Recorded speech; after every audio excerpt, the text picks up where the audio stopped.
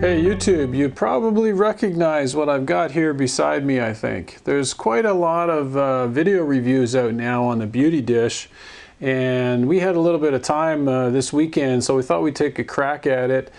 Our main reason for doing it is the beautiful catch lights that you get in your eyes when you're taking pictures with a Beauty Dish. And so I'm going to show you a comparison between the Beauty Dish that we made, Speedlight softbox, and traditional shoot-through umbrellas, so you should find the pictures kind of interesting. It was a real learning experience for me, for sure. I didn't realize that the Speedlight softbox focused the light as harshly as they do, or at least as much as they do, and you'll see that in comparison photos. Okay, so the DIY project, I'm going to fess up right away. I basically copied the Oyoung brothers. They made their Chinatown special. I thought it was really cool. They gave great instructions on it, and I thought for 20 bucks you can't go wrong. The reason I did it, I don't really want to go out and spend $300 on a Mola a Beauty Dish that I'm going to use maybe 10% of the time in my photography business. So I thought this might be a good way to go, good way to kill some time on the weekend, so let's have a look. The Beauty Dish itself is essentially built around an 18-inch terracotta planting bowl that you can get. I got it at Lowe's or Home Depot. The next component that you need is, the one that I used was an electrical cover from an Octagon electrical box. 4 18 by 32 screws, about 3 inches long.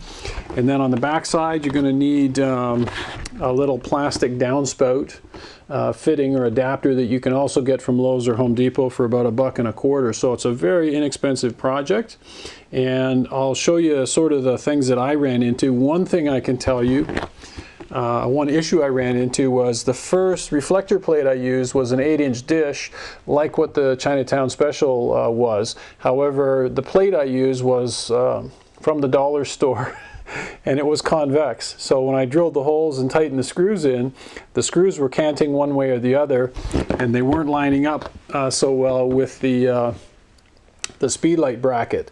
So just make sure that your reflector dish is perfectly flat. So when you put your screws through, you tighten them up, they maintain the true. They got to be straight to fit into the Speedlight bracket. So that's a key thing.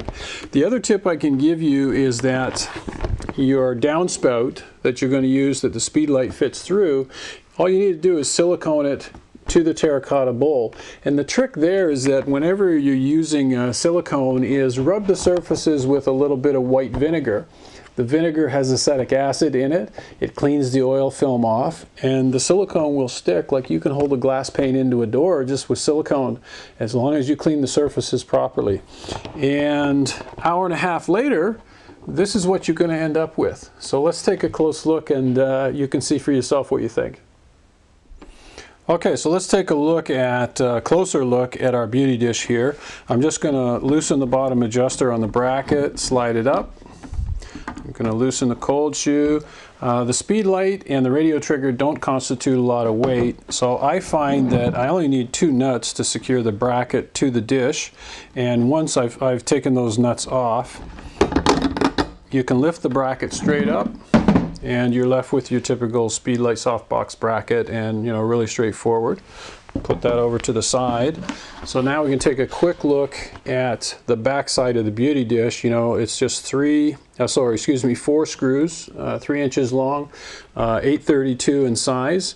There's your $1.25 for your downspout. It's a plastic fitting that just gets silicone to the Beauty Dish, so you just cut a square hole with round corners through the terracotta bowl and you're good to go.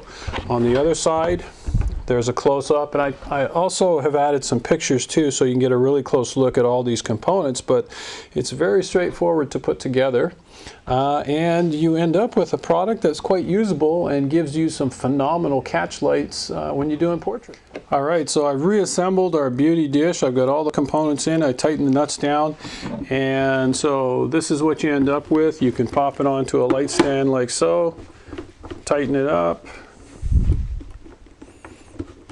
And you're all set to take some fantastic shots and get some beautiful catch lights in those portraits that you're going to take. So I hope this has been a benefit to you. Make sure that you check out the photo comparison I've included in the video.